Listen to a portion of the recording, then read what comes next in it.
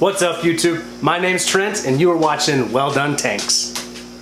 So if you've been following my channel for a while, you know we have the filterless tank going with the wild blue alien betta in it. And this has been a lot of fun. This tank is awesome.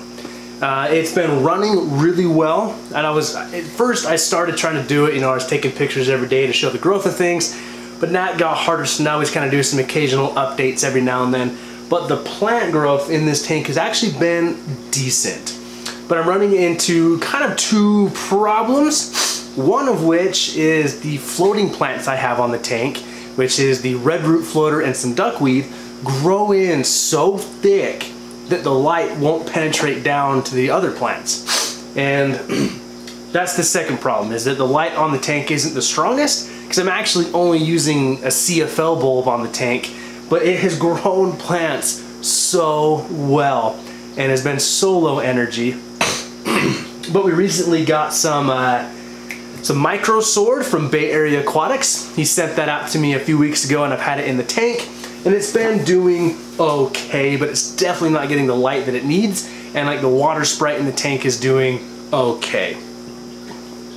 So tonight we are going to do an upgrade on this tank, and I'm very excited for it because we are going to try out a new pendant style LED light.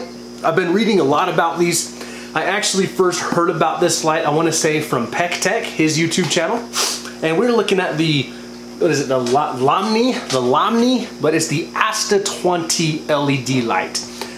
All the reviews on this are great, and I think it's really a budget friendly option for a nice pendant LED light for these smaller tanks. I want to say I paid about like $40 for one of these lights, and there will be an affiliate Amazon link down in the description below if you want to try one of these out for yourself. But I wanted to do a quick unboxing with you and get this set up on the tank for you guys.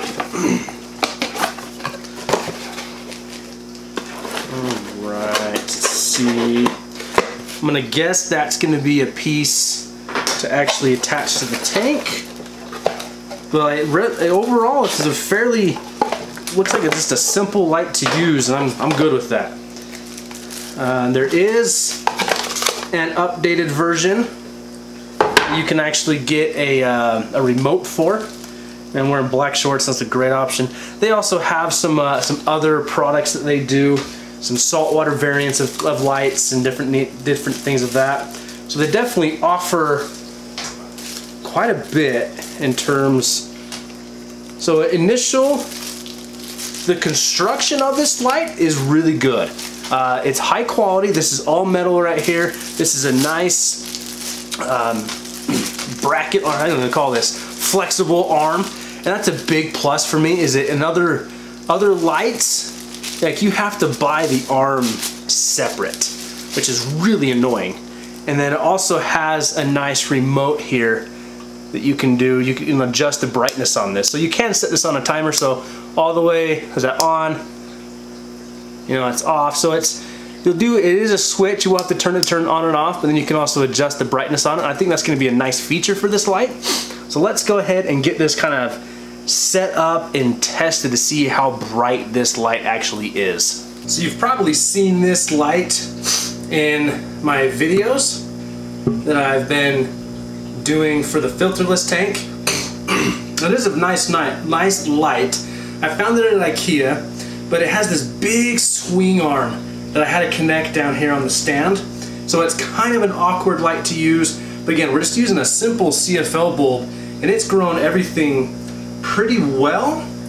But these plants down here in the corner, all this micro sword from Bay Area Aquatics, just isn't doing great. And I really think that this new light is going to help the plant growth really well, because I do want this to carpet out, and I want the crypts to fill in, the water sprite to fill in. So let's go ahead and get this installed, and we'll talk from there. So here we have the new light installed. I did turn off the rest of the lights here in the fish room, just kind of give you a better idea of how this is really illuminating the tank. It is a very small profile, so this is the water box 6-gallon clear tank. And this light is very small. It does attach to the back of the tank with that mount. There's a screw in the back that connects to it, so that it is wide enough that it will definitely work with any rimless tank, as this and also any rimmed tank you may have with the black trim and the bracing on it. So it is a very universally adaptable light. It's giving off good light. This is full power, so the swords are getting a little bit more light.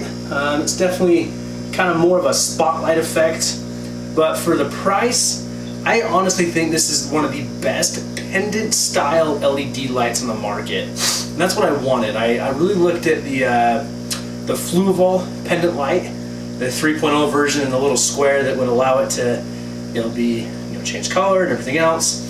But I didn't want to spend the money where I could buy 2 of these for the same price. So I really think that overall, I mean, the shrimp came to life in this tank. These are the cherry shrimp I got from Guppy Guru. We got a mono down here doing its thing. So I really like the light. Like, I honestly like how the tank looks. And we'll see how the growth is, because these red root floaters were going insane with that CFL bulb on it. But I do think that this will be a great option and addition overall, as this is a quality light for a budget price.